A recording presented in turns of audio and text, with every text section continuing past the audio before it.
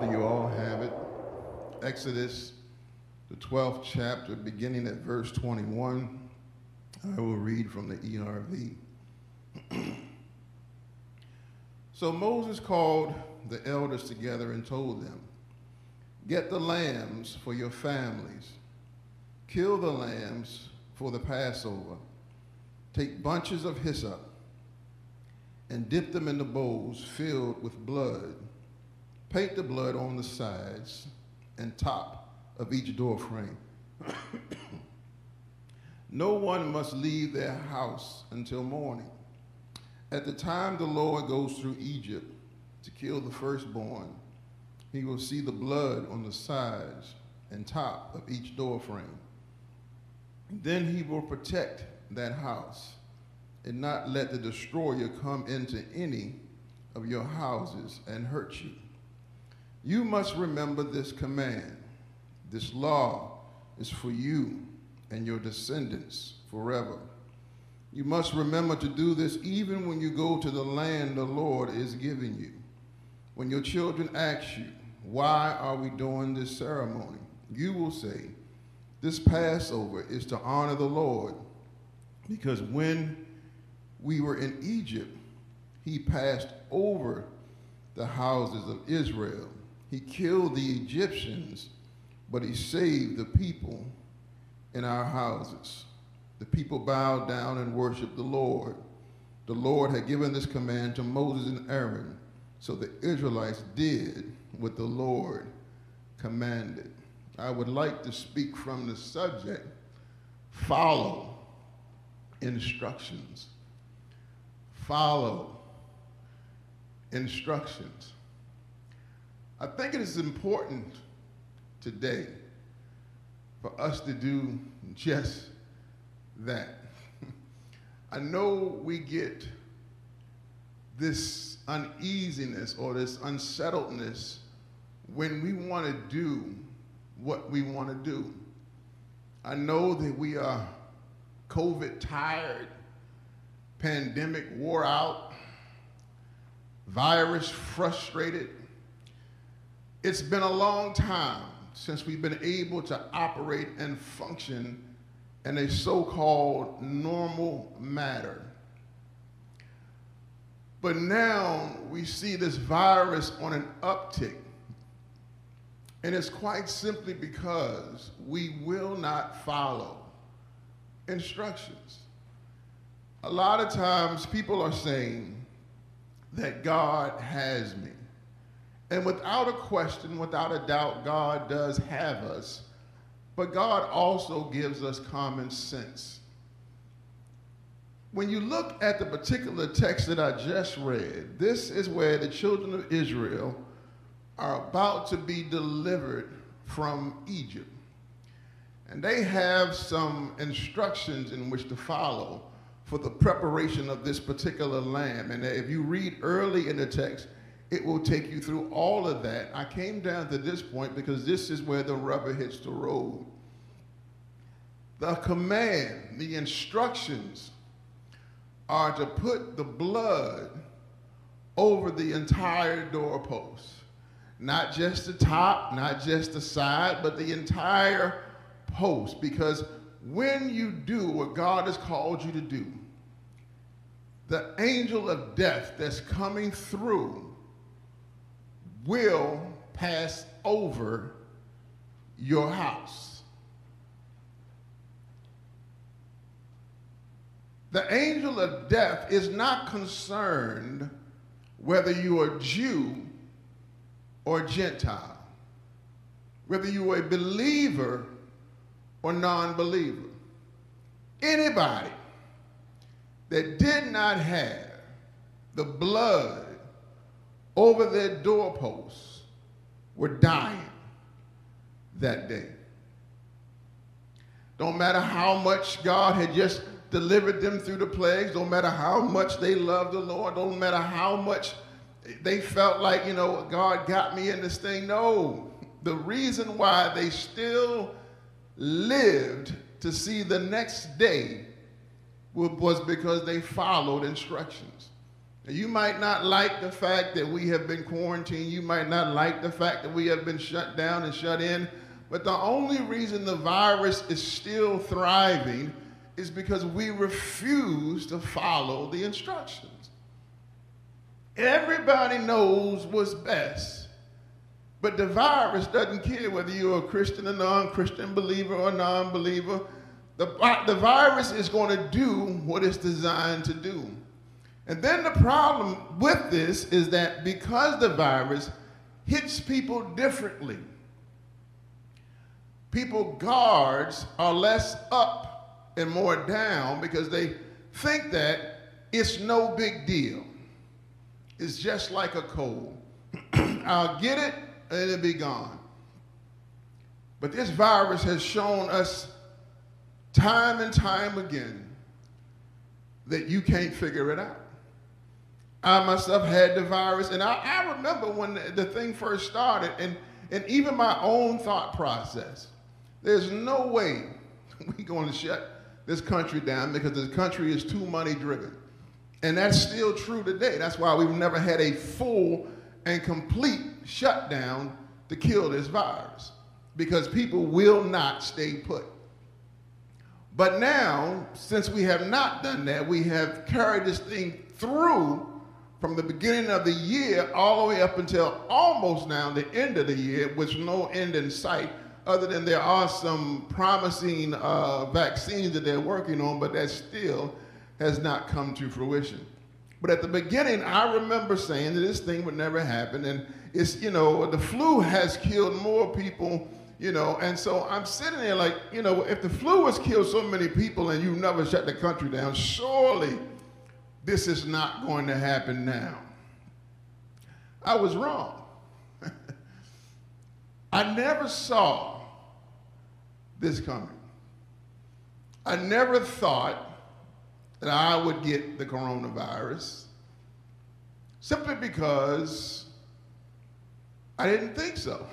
Simple as that. And then when I got it and was sick for about 5 days, I had a temperature of 103. I was sitting there down in my basement and I was thinking, okay, I'm all right. I'm not doing too bad. But man, I wouldn't wish this on anybody. Then to find out that other people I knew had it, and they had it longer or worse than what I had. Some people had it for 35 days. Some people had it for 4 weeks, 6 months. Some people were in coma. Some people were on breathing apparatuses. There were so many different things from the same virus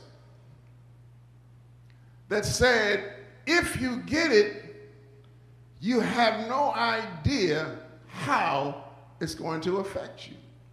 Then they said people with certain pre-existing conditions and things of that nature, and so let's protect them, and young people won't get it, but now young people have got it, young people have died, people with preconceived conditions or pre-existing conditions have got it and have survived, and some have died.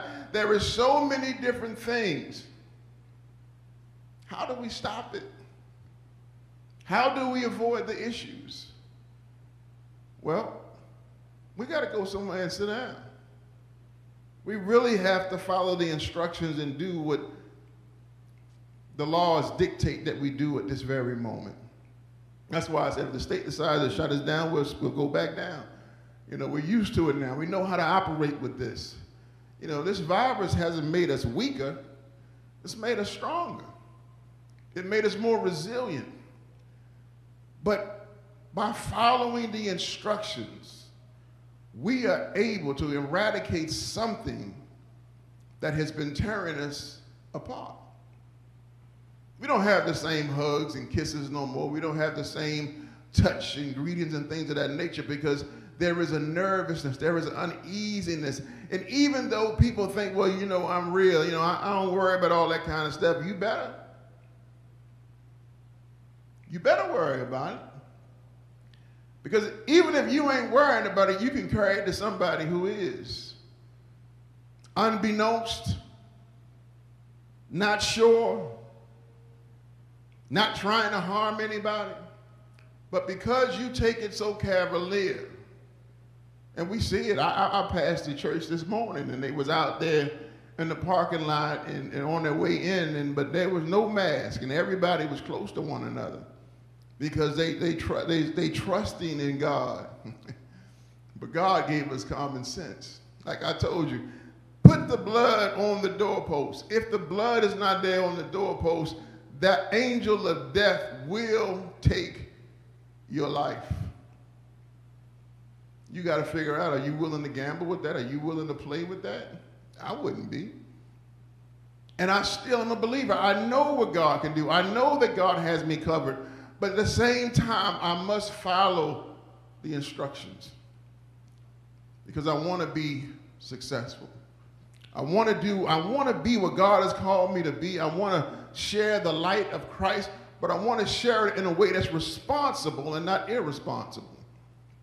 You got folks who, you've seen it even from the beginning, people having full services and running around, hugging, shouting, kissing, all that other kind of stuff, and then there's a super spread, and the whole sickest church, the pastor is dead. All these things happen because of people foolishly saying that God has me when God gave you instructions. God ordained government. If God has ordained a government, and they've given us some information to go somewhere, to sit down, to wear a mask, to maintain social distancing so that we can get through this, I promise you, we'd already be through this. If a virus only has 14 days in which to incubate, if we had to shut down for 30 days, the whole country, put everything on pause, and I mean everything. And the country had the power to do that. The president had the power to do that. Now we're coming to a point where we're getting at the end, and all of these laws will be expiring, and people will owe on their homes and rents and all these different things that have been on pause because the bank institutions have not been on pause. When I say on pause, I mean shut everything down in the country for 30 days, then reset. If you don't owe nobody and ain't nobody else pulling or taking, we can actually sit for a moment in time and reset. But because nobody wants to follow the instructions, because nobody wants to be the lead, nobody wants to say what needs to be said, we continue to be fractured across this country from state to state. We got different rules, different regulations, all these different things, and more states have more virus deaths and issues than any other state. Why is that? Because people refuse to tell American citizens what they can and cannot do. Come on. We're trying to save the country. And so instead, because we've been hemming and hawing, we've been in this mess since the beginning of the year. We got to follow the instructions that God has given us. We got to do the right thing and stop engaging in the wrong stuff. We come down to the holiday and people just have to come together, in large groups and large numbers, and you don't know where everybody's coming from, where everybody's going. You just take a chance. You look at them and say, I believe they're okay. They can take the test and they come in, at least with the test, they come in and say, well, look, I tested, negative, so I'm good. But then you still got to isolate. You still got to manage where you are. And even though I've had the virus and I got the antibodies and things of that nature, and I'm supposed to be safe to a certain degree, I still wear my mask. I still try to maintain social distance. I still don't go out and hang around a whole bunch of crowds and stuff like that. Why? Because the possibility is still there, because we still don't know everything we need to know about this virus. Even when this so-called vaccine comes, we're still learning. It's still a curve. So I come this morning just to say, relax. Don't get so bent out of shape because they tell you to sit still. But at the same time, remember that now something has happened that has never happened before. That's where your financial discipline has to come into place, because it's hard to go through something when you need something. When you have spent frivolously, and now that you need a savings, you don't have a savings. And so you got to find ways to work. You got to find ways to to earn some money, to earn a living, because the country is not on pause. Just because they limit you from doing something right now does not mean they won't come back and collect later. And that's what's coming into fruition pretty soon, unless the government does something else about the decision, what's about to happen to people who may be homeless because, people don't really care. All they want to know is the bank want their money, and I need my money to pay the bank. Do you follow what I'm saying? If the country had just stood together, if we had clear and decisive leadership, I believe it would have been okay. I believe we could have stopped the virus to the best of our ability by not allowing it to spread, because it needs a host in which to spread. If there is no host for it to attach to, eventually it has to die. Our children are not in school because of the virus, because of our determination not to follow the rules, to follow the instructions, or to be as safe as possible, because you still want to live. I get that. But be safe. Don't stop going out there and, going to places where you don't have no mask and you're doing everything to spread it because you keep saying the Lord got you. Put the blood over the post. Then I got you. So when you plead the blood of Jesus, understand that it comes with following orders, following the instructions to be safe. Not just blindly saying by faith. I said it's faith over fear, and I still say that, but we have to follow instructions. If we follow them, I believe we're going to be okay. So I pray that you had a wonderful Thanksgiving. Christmas is coming around soon. This virus is on the rise. What are we going to do moving forward to help at least alleviate it from our families? One day at a time, one instruction at a time.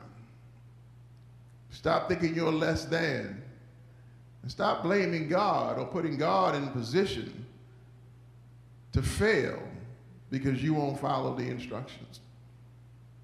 Next week, we will open back up. We will continue to be separated, continue to wear our masks, and do everything to continue to maintain safety unless the government shuts us down. The states say, no, you can't have no more than such and such, or whatever the case may be. We're going to follow the instructions. We're going to follow the rules of the land to the best of our ability to protect everyone and to maintain a safe environment until we can get this virus under control. So look at the scripture and see in this particular text that the angel of death was coming. The only thing that spared was the blood over the doorposts, completely over the doorposts. Jesus has us, yes. He has covered the mount this entire time. But we have never gotten it twisted. We have never stepped outside. And when I saw something that stepped outside, I addressed it. Because I'm looking out for everyone that's in this membership. And I don't want anybody to get sick on our watch. And so while we are doing services, we are doing it by following the instructions. Oh yeah, we got the blood over the doorposts. But even now, we must continue the same process. Never let your guards down. Even when we come out of this thing, we should have been doing most of this stuff a long time ago anyway. Washing your hands and being careful of what you touch and where you go and where you put your hands on your face and all those things, especially around this time of cold and flu and things of that nature. Even now, my voice is cracking up, just because of my old sinus issues and stuff, but it don't matter. People hear that, they be like, well, hey, wait a minute now. Or you go, people are like, hey, wait, you can't do that. Everybody get kind of nervous, So let's do what we're supposed to do. Continue to seek after God's face, but also remember that God did ordain government. So let's follow the instructions. And even when they don't follow them like they're supposed to or tell them they're supposed to, we still have to police ourselves. And so that's what we're trying to do. Even with today, the reason why the service is empty, just in case, somebody did get it out of line. It was an out party or somewhere, or the crowd of folks, and they felt like they were safe. I didn't want anybody to come into the mount, who may have been contagious but didn't know it. So we allow those 7 days to go past where if something is there, it should come be active. If not, we should be good. And we continue to say those who are sick and not feeling well, stay home. And you guys have done that. When one of our members have contacted somebody who has COVID, they have stayed home in quarantine for the mandatory time before they came back to the mount. Why? Because they followed the instructions. And that's why we continue to be safe. And we will continue to be safe if we keep doing what we got, what we have to do. So, whatever your church's instructions are, follow them. If your church is too big and you can't really gather because you can't successfully separate yourselves, go on virtually. Most churches now have a virtual service. Make sure you continue to bless your church and to give so they can continue to operate and things of that nature so that they can help those who can't help themselves at that particular moment. Life doesn't stop because something comes in to throw us a curve. That's why I say, favor ain't fair. It is what it is. And we have to learn how to accept those things. But knowing that God is in control, knowing that God is in charge, it gives me a peace, a joy, which surpasses all understanding. Yes, we will continue to fight this thing. But stop getting into your feelings because you can't do what you want to do. And for those who are definitely struggling, reach out. Call somebody, talk to somebody, because you can still maintain contact without being in physical presence. And if you do come in a physical presence, make sure you have your mask on. Make sure you maintain that at 6 feet, or really go 8 feet of distance, because they keep changing that too. So just be careful, and watch yourself. That's all we can really do. My son, he still goes to basketball training. We go up in there, they put the, check the temperatures and stuff like that. Everybody that comes in, and they wear the mask, but there's still times that, there's a possibility anything can happen, and we know that. But what we hope for is that while we are following the instructions, God will continue to keep us and bless us, And if we do happen to succumb, that it won't be a violent one. But it'll come and go. Like I talked to a friend of mine the other day who had it, the temperature never reached beyond 100, and he has a fever no more. So he's on the downturn now. So that's a good thing. So like I said, you never know what's going to happen and how it's going to hit you, but just know, yes, God has us, but let us follow the instructions that are out there so that we can continue to not only keep ourselves safe, but keep our friends and our family safe as well too. Amen. Amen. That's all I got this morning for you. God bless you. May heaven smile upon you. I thank you for tuning in this morning, but it really meant a lot. And the Lord laid it on my heart because of all this is going on, is that we have to follow these instructions. And if we do, 9 times out of 10, we're going to make it through this. And we're going to make it through it together. So continue to do what's right. Continue to plead the blood of Christ. But just know he gave us some common sense to follow. And you can go out throughout the scriptures and you will see the same thing. Even when you look at the temptations, Satan tempting Jesus in the wilderness. He said, you should not tempt the Lord thy God. We know what God can do, but we're not going to tempt him to see what he's going to do. Don't tell me what I need for God. I know what God's going to do for me. But I don't have to go out there and go, yeah, come and get me. No, we don't have to do that. Just follow the instructions. Let God lead and let him guide. And I promise you, y'all, we're going to be all right. And before you know it, we'll be back to hugging as well, too. Amen. Door to the church are open this morning. God bless you.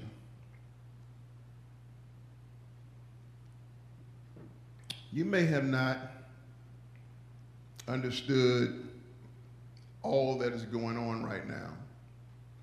And it may have your mind wondering, whether you're coming or going. But when you look at things with the right perspective, you realize you can make it through.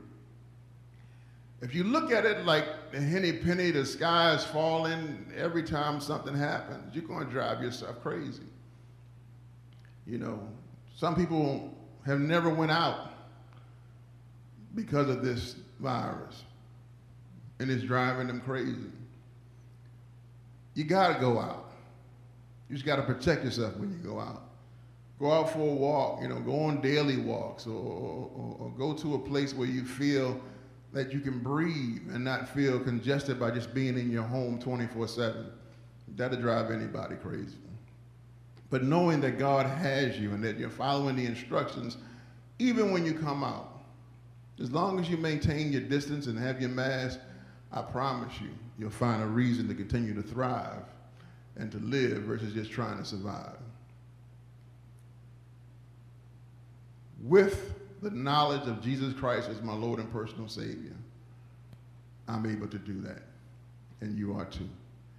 If you never accepted Jesus Christ as Lord and personal Savior, but you're ready to make that move, you're ready to take that step, repeat this simple prayer after me. Father, forgive me a sinner. Come into my life and make me whole. I've done it my way, and it's time for me to do it your way.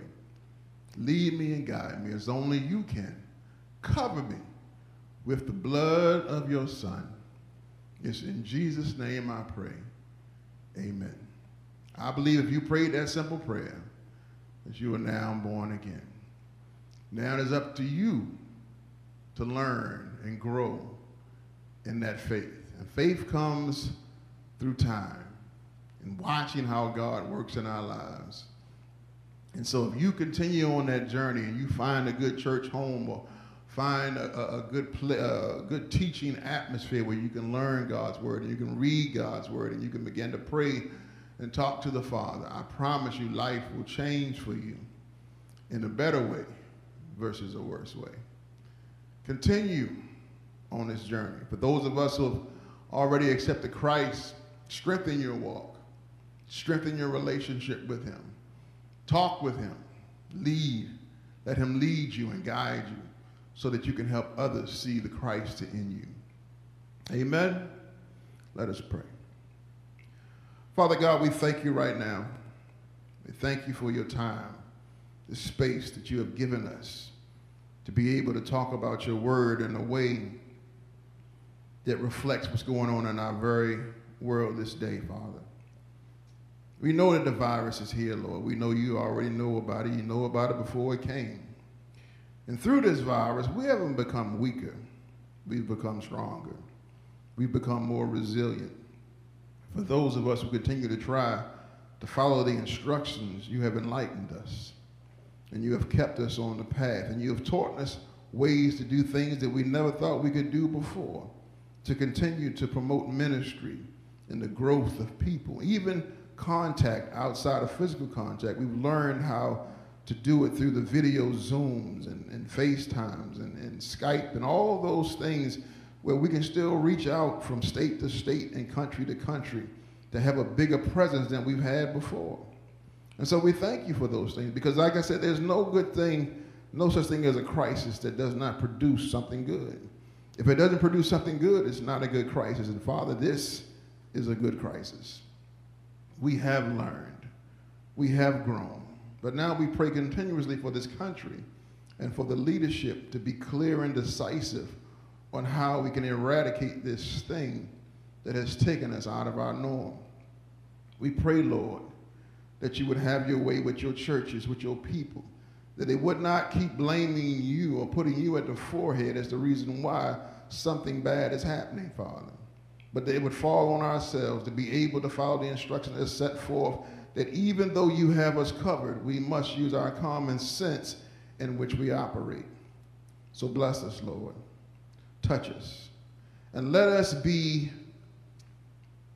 the kind of servants that encourage and build and follow the instructions to help others save their lives. Let us be who we need to be so that we can be a beacon of light versus being lost in darkness. Help us, Father.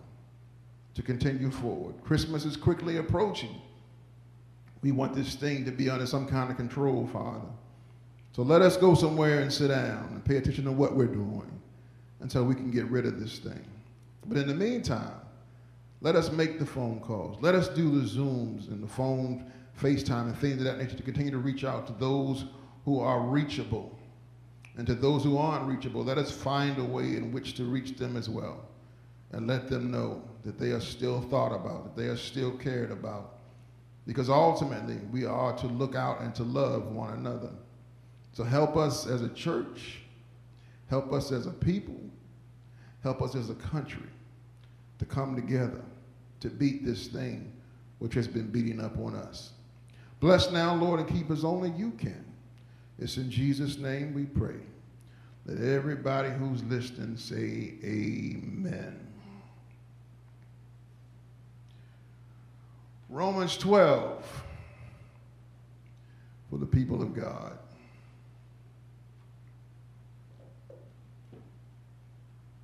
I beseech you, therefore, brethren, by the mercies of God, that ye present your bodies a living sacrifice, wholly acceptable unto God, which is your reasonable service.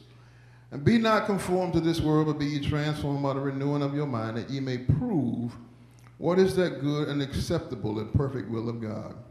For I say through the grace given unto me, that every man that is among you not to think of himself more highly than he ought to think, but to think soberly according as God hath dealt to every man the measure of faith. For as we have many members in one body, and all members have not the same office, so we being many are one body in Christ, and every one members one of another. Having the gifts different according to the grace that is given to us, with a prophecy, let us prophesy according to the proportion of faith. Or ministry, let us wait on our ministry, nor he that teacheth on teaching, nor he that exhorteth on exhortation. He that giveth, let him do it with simplicity. He that ruleth with diligence, he that showeth mercy with cheerfulness. Let love be without dissimulation, abhor that which is evil, cleave to that which is good. Be kindly affectioned one to another with brotherly love, and honor, preferring one another.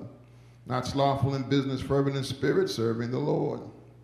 Rejoicing in hope, patient in tribulation, continuing instant in prayer. Distributing to the necessity of saints, giving the hospitality.